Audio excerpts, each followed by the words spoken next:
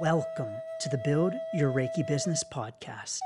I'm Christian of Standing Stones Healing, founder of the Reiki Business Collective and creator of the Build Your Reiki Business program, sending blessings and best wishes to your Reiki business.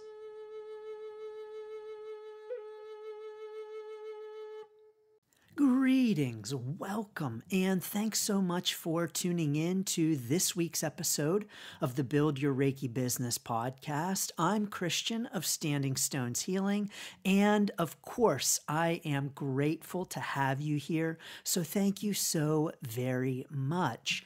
In this week's episode, we're talking about Facebook. Particularly, we're talking about going live on Facebook for your Reiki business. Now, I want to say that this topic came about from the Reiki Business Collective with questions in the collective and with members who were interested in knowing how to go live and for tips on going live. And I said, this is a great podcast episode. I'll do a podcast episode on it. As a matter of fact, I was planning to do a live on going live. And so indeed, I will do them both.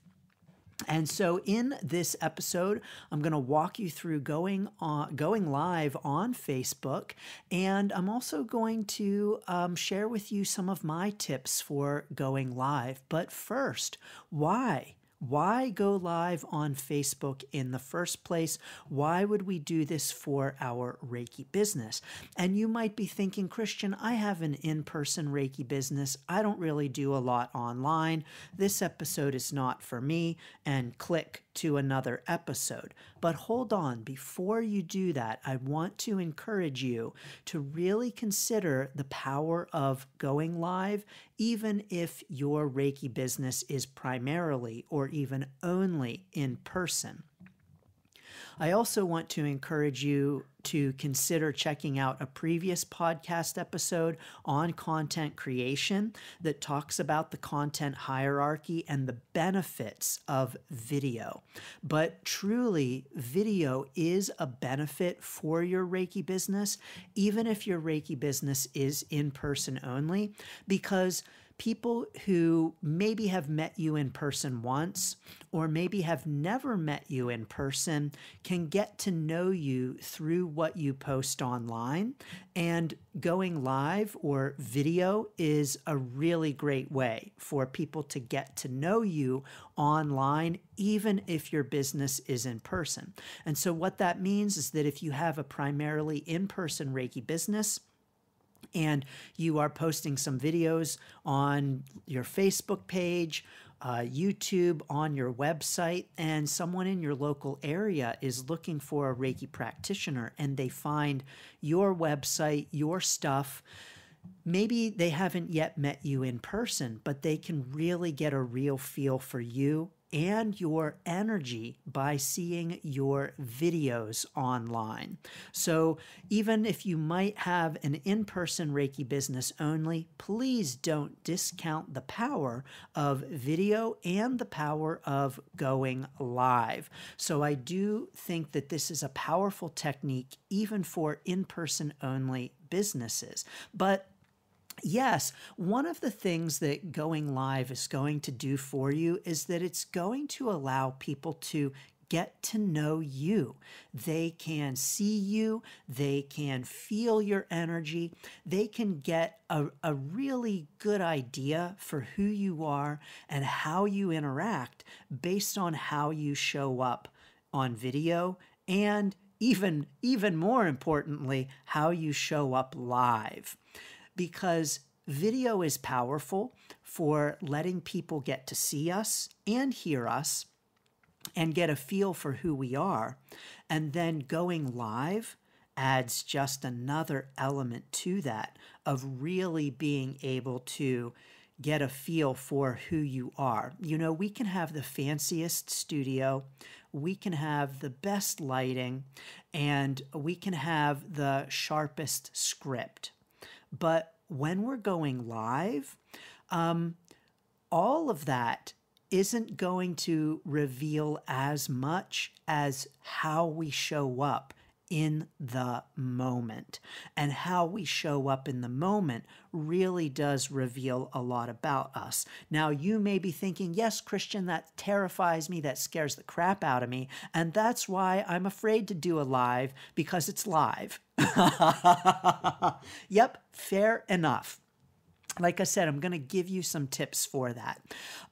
But going live is a great way for people to get to know you and to get to sense and feel you. Now, in this episode, I'm talking about going live on Facebook. Of course, you can go live on other platforms like Instagram or YouTube. I'm not going to talk about those because, frankly, I don't do them. The going live on Instagram is not something I do because you have to do it on your phone. And this might surprise you, but I actually do not use social media on my phone. This is one of my personal boundaries and something that I have enforced forever. And actually, the only social media I use on my phone is YouTube, where I will actually listen to YouTube videos and then comment on them on my phone, which means that when I am going live on Facebook, it is on my computer and I don't go live on my phone. But that's my personal choice, and you may want something different, and I accept and honor and encourage that. But for me and my business, we only go live on Facebook and only go live on the computer. So it is a little bit different on your phone. And so the tips that I provide and the way that I explain it and walk you through it will be for Facebook on a computer, just so you know. But the tips that I provide will help you no matter where you are going live. And so in my experience with going live on Facebook, and I've been going live on Facebook for years, I have personally had lots of mishaps with going live on Facebook. I've had so many technological challenges. I've had so many obstructions, like literal obstructions, that, when I go live now, like practically nothing phases me. And so if technologically it doesn't work, I'm like, oh crap, that's not what I wanted, and oh well. If I have cat interruptions, oh well, it happens. Or things falling on the computer and shutting down the whole live, yes, that has happened to me as well. And so when you go live, you can't hide those things. You can't edit out the cats that jump in your lap or cry. You can't stop the thing from falling onto your computer, and you can't always prevent the technological challenges. And so it really does force you, encourage you to think quickly on your feet and to be adaptable and flexible. And these truly are important skills for any Reiki business and important things to be able to do in our Reiki business. But going live will also allow you to expand your reach on Facebook. Facebook loves video.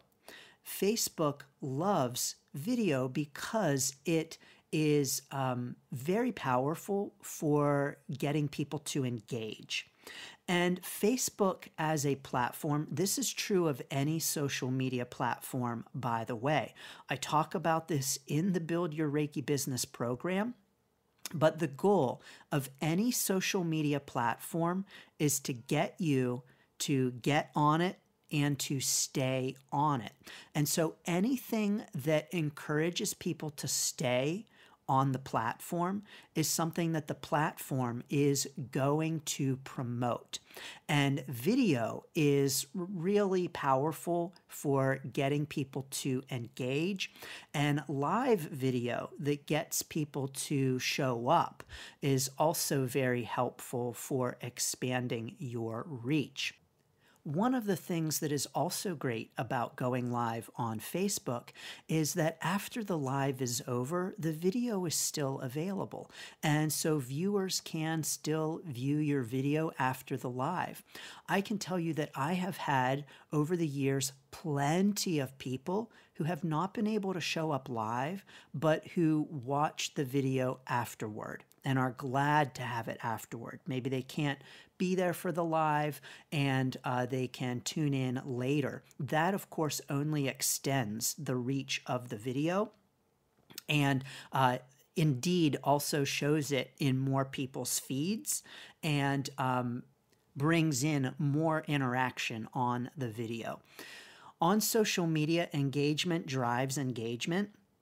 So views drive views. The more views that something gets, the more views it will get.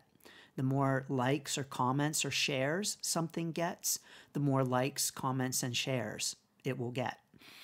And so your lives are really the same. Now, when you go live, I want to encourage you first and foremost to have a reason for going live. That means that when you hit go live, you have a message that you want to share, something that you want to talk about. There's a reason for going live. And so you're not just going live saying, well, Christian told me to go live. I have no idea why, but he told me to do it, so I'm going to do it. And then you're just kind of sitting there staring into the camera and thinking, crap, what do I say now? So I encourage having a reason. It doesn't need to be a big reason. It can be something as simple as, I want to share some of my upcoming events. I want to share this beautiful story, something that happened to me today, something that happened with a client. And to just share those things, telling my Reiki story, for instance, whatever it might be, have a reason for going live. Now, you don't have to have a full script written out, although this can be really helpful. I never have a script when I go live. I know what I want to talk about, but I've gone live enough, I'm comfortable enough on camera that I know it'll just be there and I'll be able to say it. It doesn't mean I won't have my ums and ahs. I have my ums and ahs, but I don't have a script. It's the same way that I do the podcast. I don't have a script. So you can't see me, but you also can't see that I'm not reading anything. I have no paper here that tells me what I'm talking about. I have no script written out. I know what I want to say when I hit record. And so when I go live, I know what I want to talk about, but I don't have a script. I'm not following some kind of a script.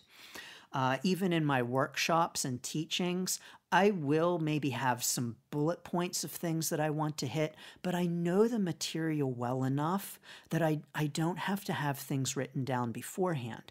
Now, if this is not you, don't worry, you'll get there. But it's okay to have bullet points. It's okay to have a script. It's okay to start off in those ways. So I want to encourage you that if you're terrified about going live because you don't know what to say or how to say it, it's okay to have a script. As a matter of fact, you can set it up just beyond the computer, tape it to the wall, and have it there so that you can glance up from the camera and see what your bullet points are and be able to go off of that script that people might not really realize that you're looking at notes because you have them taped. I encourage placing them just above and beyond your computer or phone, however you're doing it, camera. So that means that when you look at the camera for the live, I'll talk about that in a second. If you need to remember what you want to say, you just do a quick glance of the eyes just upward. And there it is, just beyond the computer or the phone, just above the camera, so that you can easily see the points that you want to hit and what you want to say. so that you don't forget something, and it will really help you to feel prepared and to ease some nerves. You know, preparation really helps to ease our nervousness. And so the more we prepare for something, the less nervous we're going to be about it. The more confident we're going to feel in the moment when we're doing something, because we've prepared, we've practiced, we know what we're going to say. So don't be afraid to use a script. That's absolutely okay. You can do that. But at the very least, know why you're going live. In terms of the setup, the big key to being on video is lighting. The big key is lighting. Most cameras now, whether on the computer or the phone, are definitely adequate for a nice picture, a nice quality picture. And so often when the picture quality isn't as nice, it just has to do with the lighting. And so it just has to do with improving the lighting. And so turning on the lights, if you've got a ring light, use it. I have a ring light. I don't always use it. I usually do, because simply it's really about the lighting that really helps to boost video quality. But simply just turning on lights, even if you don't have a ring light, is going to improve the video quality, because a lot of it has to do with lighting. You know, I get questions sometimes from people who are like, what's the best video editing software? Or what camera should I be using? And those kinds of questions are actually, I know when someone is asking me those questions that they're not actually doing the thing, because they're putting the focus on how to do the thing rather than simply doing the thing. What I mean by that is that someone who asks, what's the best video editing software, is probably someone who isn't editing videos. Because if they were, they would be busy editing the videos using what they're using rather than worrying about if they're using the right stuff. So what that means is that if someone is asking me, Christian, what's the best camera to use? What that says to me is that they're getting hung up on the equipment, and that's keeping them from just doing the thing. And it's almost like using it as an excuse. Well, I can't start doing lives yet because I don't have a good camera. What's the best camera? I need to get the best camera before I can go live. When actually, just go live. Just start doing it, and your process will improve as you do it. And full disclosure, I have nothing fancy. My video editing software, so not fancy. As a matter of fact, it is outdated. You can't even get it anymore. I talk about it in the Be a Content Boss workshop bonus in the Build Your Reiki Business program. But I do not use anything fancy, period. So don't worry about the setup.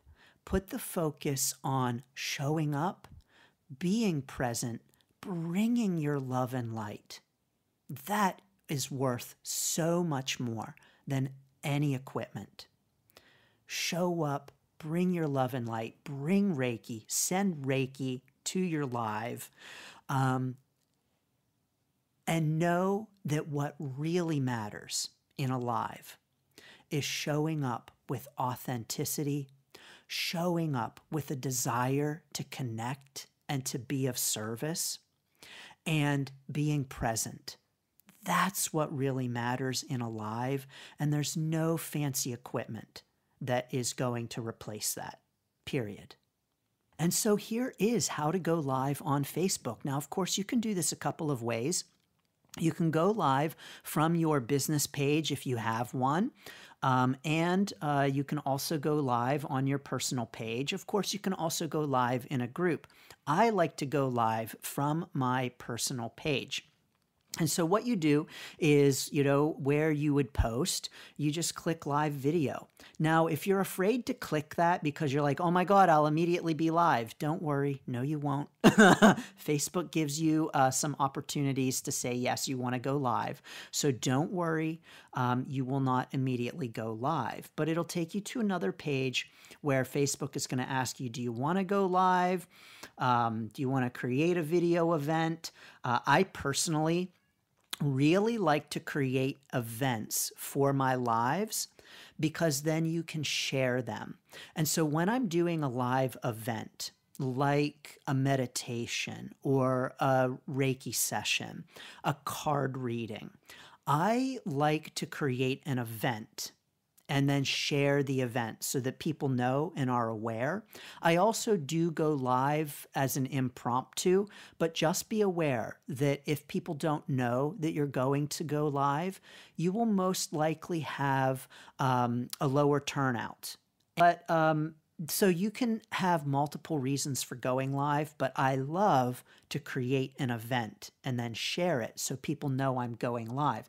Now, when you first go live, don't worry, you don't have to do that, especially if you're just practicing or you're nervous about who might show up or people seeing you.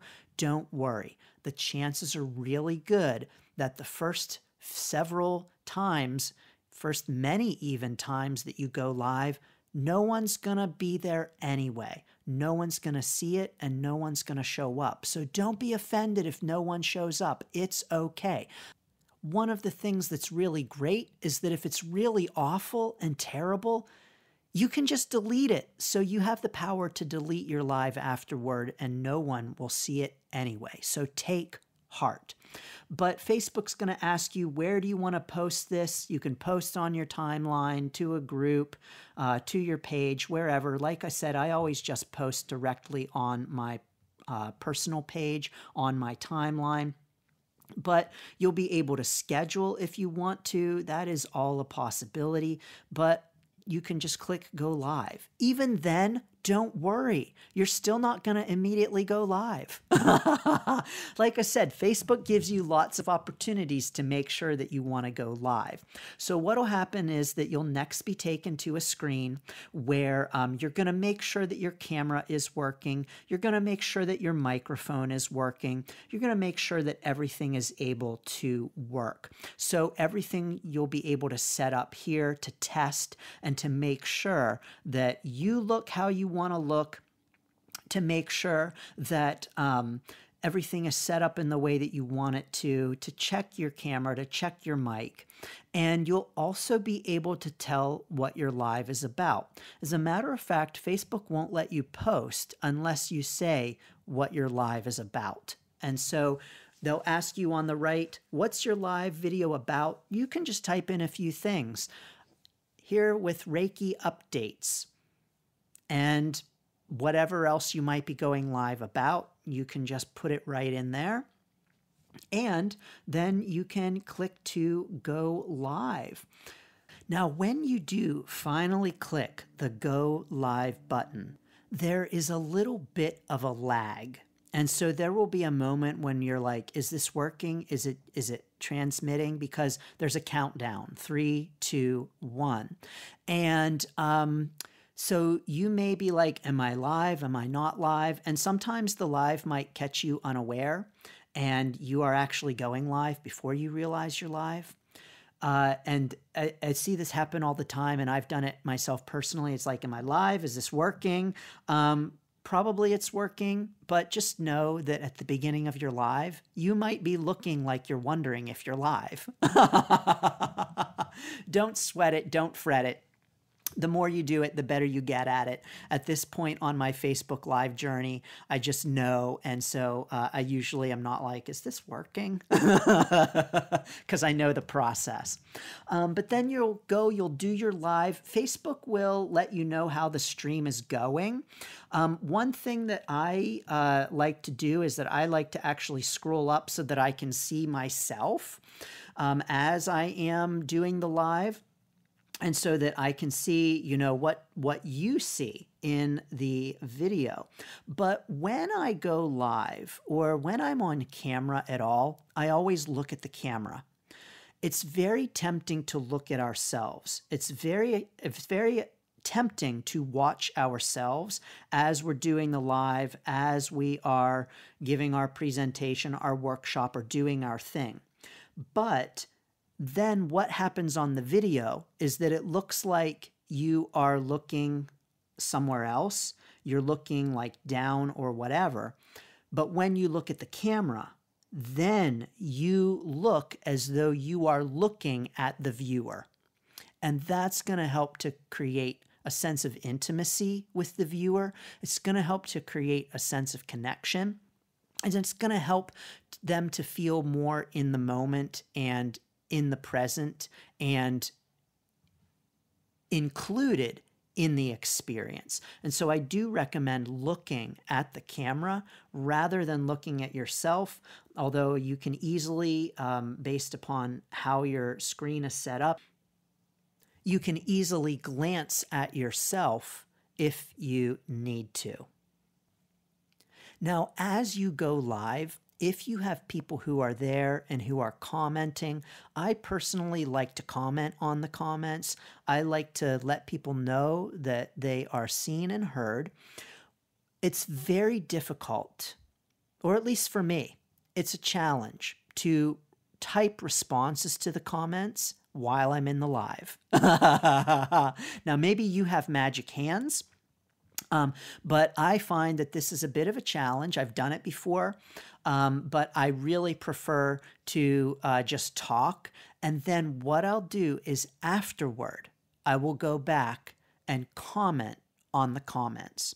So after the live is over, I will go back to the live video. I will check out the comments and I will type in a comment to the comments. And this does a few things. Number one, when you go live, sometimes it's hard, depending upon how many people are on the live and how many comments there are, to catch everyone's comments. And you can miss someone. And Facebook will, at a point, scroll up your comments and then you'll lose them if you have so many of them. And so I like to go back to acknowledge people, to let them know that I'm grateful that they showed up, and to honor them and the time they took to be present in the live. You'll also get people who will comment later when they view on the replay, and so going back and commenting on those comments is helpful too. And it's all helpful, not just to create a sense of community, not just to create a sense of belonging and to honor and respect people and thank them, but it also helps Facebook to share your live. So like I said, engagement drives engagement. The more comments, the more likes, the more shares that something has, the more Facebook will show it. And so when you go back and comment on all of the comments, it will tell Facebook that this video drives engagement, it is engaging, people are tuned into it, and it is worth showing in other people's feeds. Now, when I first started commenting on everyone's comment, I did this just as a way to honor and acknowledge and thank people without realizing that the algorithm really likes it. And so that's an added benefit. There you have it. Even if the algorithm, even if it did nothing for the algorithm, I would still do it because I really believe in thanking you for being at the lives, and I really believe in honoring your presence. But that for sure is an added benefit. So like I said, if this video is terrible, you can always delete it. It is no problem. I have personally deleted some lives myself in the beginning. And so it's okay if you do. It's no problem. One thing I like to do with my lives then is that I like to upload them to YouTube. Now, there are some mixed feelings about this, some mixed advice and guidance. There are some out there who would say, Christian, you should not do that because Facebook is a different platform from YouTube. And what works on Facebook is not the same that works on YouTube. And to post Facebook Lives on YouTube is not the kind of content that typically gets the best engagement on YouTube. Yeah, actually, that's true. But when you do a live on Facebook or you do anything on Facebook, it has a very short shelf life. So if I do a live on Facebook, it might show up in people's feeds for a couple of days. That day, maybe the next day, and by the day after that, it's gone. It's not showing up in anyone else's feed and no one else is seeing it. But if I put it on YouTube, someone will be able to see it years from now. So I like to then upload my lives to YouTube because even though it's not the best content for YouTube, it still means that it can continue to get views, whereas on Facebook, it will not get any more views. Now, ultimately, when we're talking about views, what's really at the heart of it is helping people, serving, and sharing our experiences, knowledge, and encouragement.